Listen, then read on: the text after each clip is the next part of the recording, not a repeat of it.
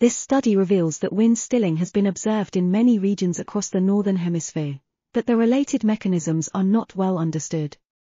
Analyses of wind speed variations in South Korea during 1993 to 2015 show that annual mean surface wind speeds at rural stations have increased by up to 0.41 ms-1 decade-1, while those at urban stations have decreased by up to -0.63 ms-1 decade-1. The local wind speed variations are found to be negatively correlated with population density, and gustiness analyses show that the increase in local surface roughness due to urbanization can explain the observed negative wind speed trends at urban stations. However, these trends are not found in regional climate model simulations in CORDEXEA, as these models do not take into account the impact of urbanization on wind variations during the period.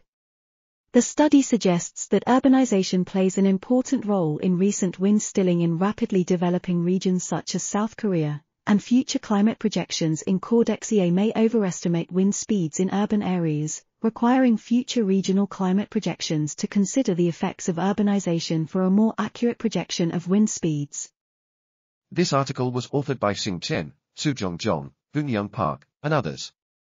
We are RTCLTV, links in the description below.